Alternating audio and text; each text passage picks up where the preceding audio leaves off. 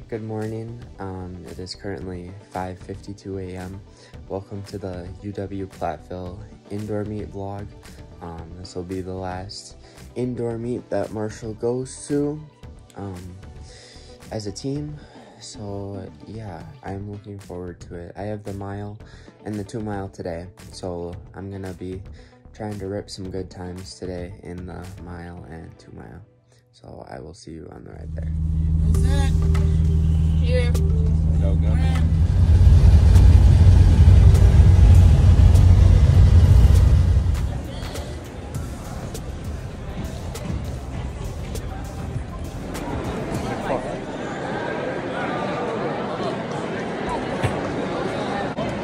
Alright, it is now currently 11 o'clock.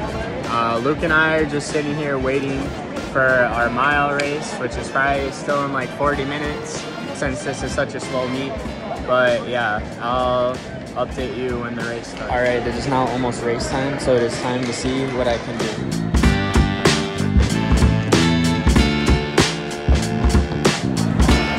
Alright, starting off with the mile race here.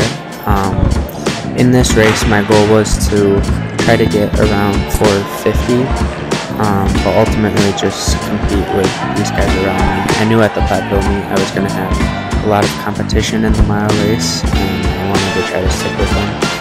Here, everyone got out really fast, so I'm in about like 5th or 6th place right here, but I knew that they went out a little too fast, and I'd be able to get around them, so sitting in 4th right here, just staying patient this first lap. I still felt like this first lap was definitely fast, so I know I'm in a good spot here.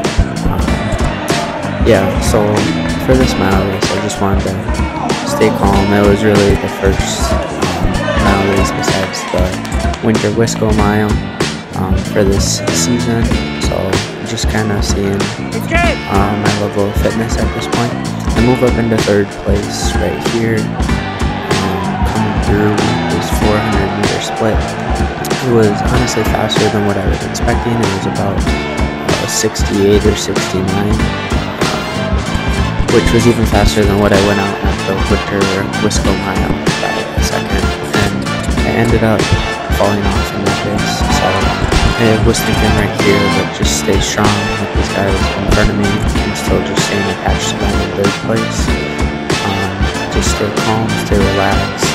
Bottom line, at least I knew in this race I would have people to kind of stay attached with instead of the winter Wisco race where people got away from me. So right here, I know I'm falling back a little bit, but honestly, I just wanted to leave myself a little space with my footing, just so I know with the indoor track, you feel like you're on top of everyone. So just staying with them, staying attached, staying calm. Yeah, honestly, in some of these races, I don't exactly remember what I'm thinking. You know, it's just hard to stay in it mentally, but especially with the mile and 2 mile races, just remembering to stay with them. Coming through here at the 800-meter mark, I remember I split at 800 time of 2:23, which was exactly what I did at Winter Wisco Mile, and then I ended up falling off at that race. So my goal for this one was to really make sure I stayed in it mentally and physically. This 3rd lap, or 5th and 6th lap on the indoor track, but 3rd lap in a typical outdoor race. So yeah, just kind of staying with it. I know the leader starts breaking off here. I decided that I didn't want to try to go and chase him at this part of the race and just waste energy. So I'm just sticking with Brett right here, which he's in 2nd. I'm just staying with him, staying connected to him. 3rd. And looking back, I guess I maybe should have gone around Brett earlier. Just now we're getting into line of traffic and it's more difficult, and I'm mentally just going with him. Yeah, just kind of making sure that I'm staying attached with someone, so I'm not just like struggling on my own. I really wanted to make sure I could stay with someone. I I knew Brett would be chasing around 450, and yeah, just staying.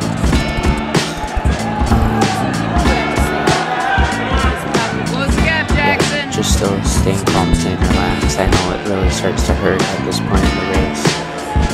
You really have to remember at this point what your goals are for that race, and yeah, I'm still just trying to stay with them. Coming around here, honestly, I lost track at this point. There's 1 or 2 miles left.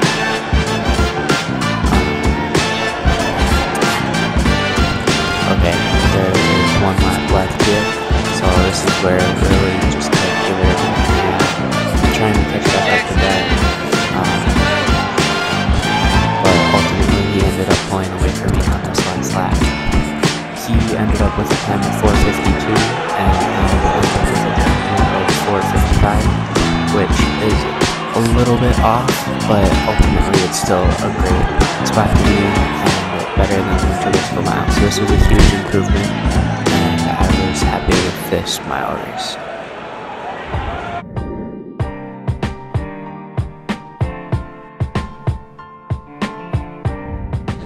Alright, I have now completed the mile race. I ended with a time of 4:55. I'm happy with it. I think I could have gone out a bit more conservative and finished stronger, but it's a good first indoor mile race. And yeah, now I'm just gonna sit here and chill until the 2 mile, which is probably in 3 more hours. So lots of time to recover. Alright, I will now be doing the voiceover for the 2 mile race. I didn't get as much footage for this race just because I don't want to bore you with like 11 minutes of footage, but here's the start of the race. Another goal for this race, I knew Carter was gonna run off and probably go win it, so I just wanted to stay connected with the 2nd and 3rd place. Here is coming in to lap number 2. Here is just another short clip, so I passed 3rd place guy right there, and ultimately the rest of this race I really just stayed in about 3rd place, trying to stay connected to that one guy. Here are another short clips, and shout out to Carter for winning this 2 mile race. And yeah, I ended up in 3rd place with a time of 10:51, which I was extremely happy with, 9 seconds off. Alright, I have now had a little time to reflect on that Platteville meet. Ultimately it was a great indoor meet, and I was really happy with my times in the mile and 2 mile. Looking forward, I have a little break now. That was our last indoor meet as a team, and we don't have our first outdoor meet until April 5th. I'm pretty sure April 5th, a Friday. So yeah, thank you for watching this video, and I will see you in the next one. Thank you.